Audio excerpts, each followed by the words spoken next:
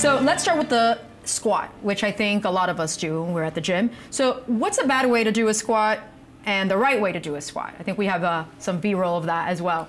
Yeah, so there's definitely a lot of back and forth. Here we can see a valgus collapse. So you see the knees caving in there. You're putting a lot of pressure on the knee joint there in the wrong format there. That's a do not do. That's a do not do, yes. That's a do not. I mean, I even saw your back kind of going down, right. So that's not good. Again, the load of it, I'm kind of showing that a lot of people don't have that functional that or bad that core form? strength. Carlos's bad form again. It was hard to do. Right. I really didn't want to do it. But again, so it puts you at a higher risk for an ACL tear or a meniscus tear or anything in the knee structure because of the way the load is and the angle of the joints. Here we have a squat with the heels up. You're putting more load again on those knee joints, more stress on them again, and with the heels coming up. You want to make sure you have some support there. And you're not bending all the way forward. Right. You don't want to. You got to make sure you got to keep the core nice and tight. You want to be right there with the hips and the shoulders within there.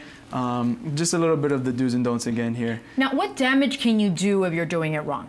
Again, so lower back, you're compensating, right? You're using more of your lower back there instead of having a nice braced tight core. Hip issues, you could have knee issues, right? Anywhere of the joints that are not prepared for that if they're in the wrong angles, basically. Just imagine if you were a joint and your joint was able to talk to you. It would just be like, no, no, not that way. It'll have that face, just like fear and just like, no. Well, actually, we're back at Carlos's beautiful squat. So that's a good squat, actually. That's the good squat. That's actually a pretty good squat right there. So he's there, squatting, feet are on the ground.